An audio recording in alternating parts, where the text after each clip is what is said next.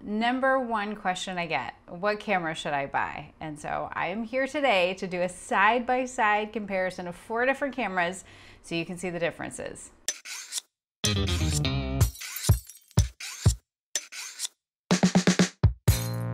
What's shakin' bacon? I'm Joni Simon. Welcome to my studio.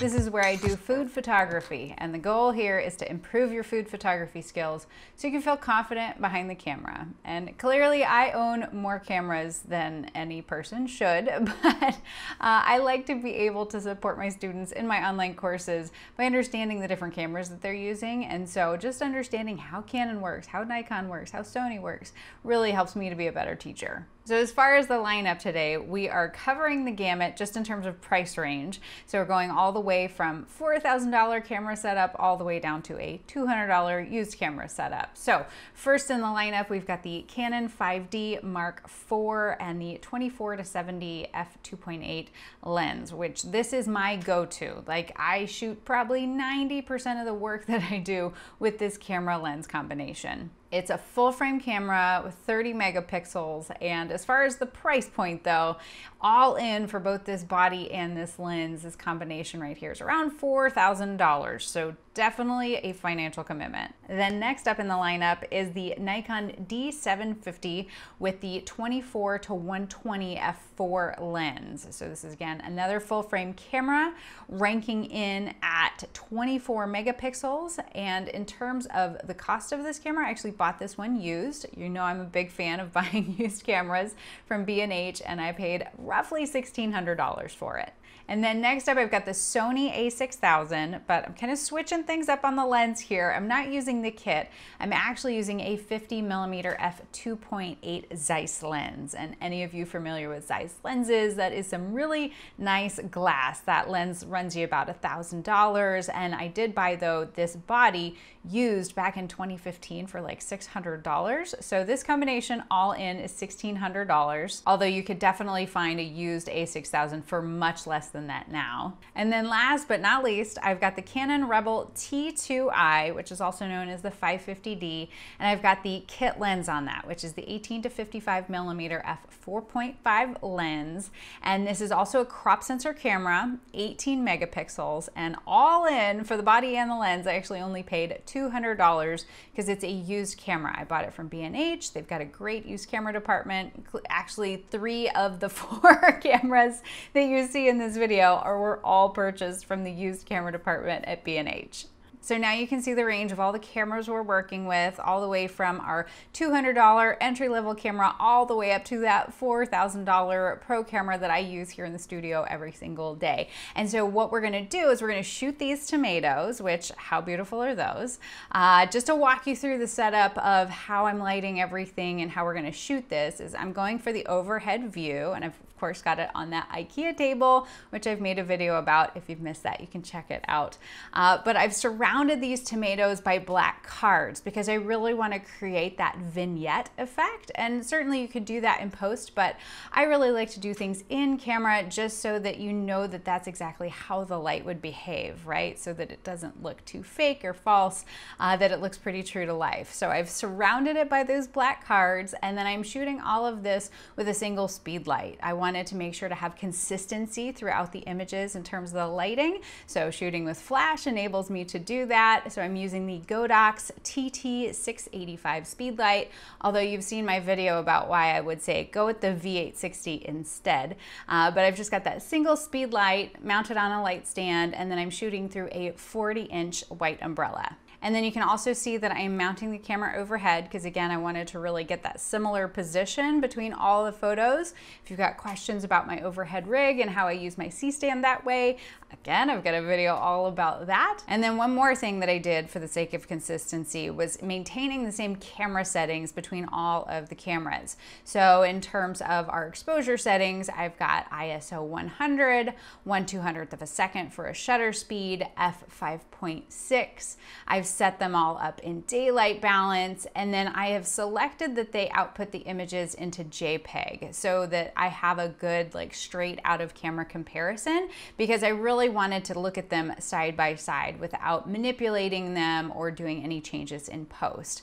And then I also selected the standard picture style so that when it renders that JPEG for us, that we have a good baseline of comparison between all the images. Now, like I mentioned, I tried my darndest to absolutely match like each individual camera from the position to get it to look as similar in terms of framing and approach and angle and everything. But there are going to be some slight variations from image to image since we are working with different lenses and different focal lengths. So now let's go through the images of these tomatoes and see if you can pick out which is which and which one you like the best. Now, just one little footnote, because I know I'm going to hear about this, is that yes, there are for sure plenty of other camera brands outside of Canon, Nikon, and Sony, right? I mean, there are so many options out there, and it would be unreasonable for me to buy more cameras at this point because I already own way too many.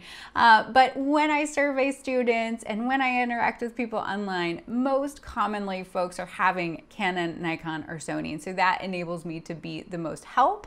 And so yes, there are limitations of this very scientific study that I'm doing right now by not having a Fuji camera or, you know, the other makes and models that you want to see. But hopefully, again, stick with me so that you can see just the comparisons of the cameras that I do have.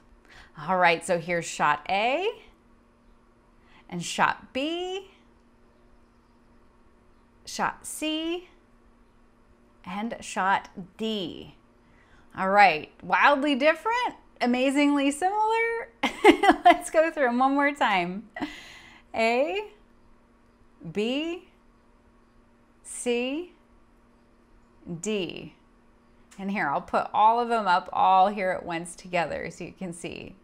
So here's what I find interesting about this. And of course, I polled Ryan and sent these images to some other folks and said, hey, can you pick out which is the pro camera, which is the entry-level camera, like thoughts, opinions, which one do you like more? And what was fascinating is that it was always a variety of like which one was people's favorite. Now, of course, there are going to be the people out there, the pixel peepers out there who get like super detailed into things and can go, oh, that one's the 5D Mark IV and oh, that's the $200 Rebel, and can make those distinctions. But let's be honest, once we've processed these and compressed them and put them up on Instagram, like, is anybody really going to notice? Like $200 versus $4,000? It's interesting. It's compelling, right? But now where I do definitely see some differences in these images is in how they've handled and rendered the color, right? That we've got some slight variations there. That you look at the Canon, for example, both Canon examples, the colors kind of take on this very similar, like bold, a little bit more intensely saturated color situation. Whereas looking at the Sony and then the Nikon, things are perhaps not necessarily muted, but a bit more true to life. It's something to look at and is interesting, and I think really helps to inform then decisions that we're making when we get into post-processing. So knowing that, for example, most of the tutorials on this channel are done with Canon cameras, and if you watch a Lightroom tutorial from me, that means that we're working already with a bit bolder, more saturated colors, and so that's why I sometimes throttle back on the saturation. Something to keep in mind. Now maybe you're thinking, well, Joni, obviously you own all these cameras, but you're always going back and using the Canon 5D Mark IV. So that must be the best camera out of all of these. And what I would say is no. I mean, hopefully you're seeing that all these images are very similar, right? Like all these cameras, I'd be super proud to share any one of these images, that they're not necessarily better or worse than one another. What I would say is a pro level camera is going to enable you to do certain things. It's got certain features and functions that just make life a little bit easier, especially when you're shooting nearly every single day like I do. And I would also say that I've just spent the most amount of time with the 5D Mark IV at this point, that you could literally blindfold me and put me on the 5D Mark IV and I would know how to change the settings, manipulate things, change exposure. Like I just don't even have to think. It's like driving a car. That does sound like a fun challenge at some point, like the blindfold photographer challenge. Has anybody done that before? 2, I've just invested the most into my Canon system.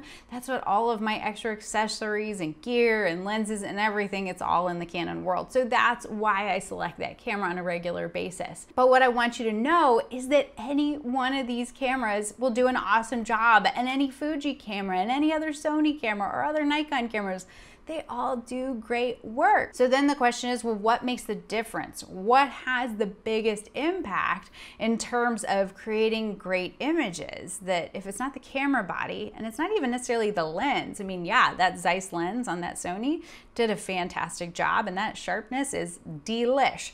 But in terms of the overall image, that we have very similar results with different camera bodies and different lenses at different levels. Well, the secret is, and any experienced photographer will tell you this, that the single most profound impact to your images is in understanding your camera, understanding your camera settings, being in total control over the functions of that camera, and then also understanding and being able to manipulate and change your light. That the combination of those two things will have the most dramatic impact on your images, much more so than buying a new camera, much more so than buying any new lenses, that it's being in control. And I will say that it took me the better part of 5 years to really learn how to control my camera and understand how to control and understand my lighting.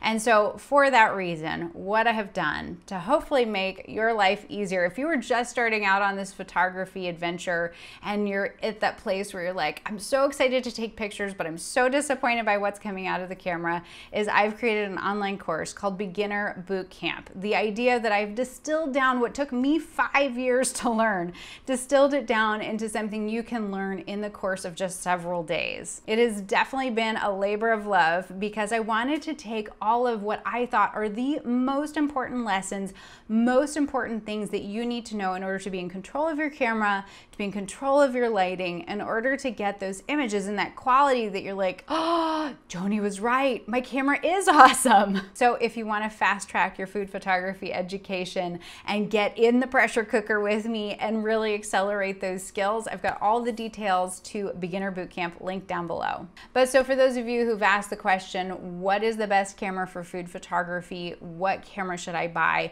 Hopefully from this video, you can see that you really can't make a bad decision. There's not a bad camera. They're all great, right? Any modern DSLR or mirrorless camera, I'm going to 100% support as long as it's within your budget. That to me, that's what's most important to pay attention to, because I don't want to see anybody overspending on a camera that's not going to fulfill what they need, especially if you're just getting started and you're not sure that you're going to, turn this into something. I mean, for sure, you might totally fall in love and this is your life's calling, but I don't want to see you spend thousands of dollars when you can do great work with just a couple hundred. So ultimately, my advice is stick to your budget, learn the camera that you have inside and out, and you will be amazed at the images you can create.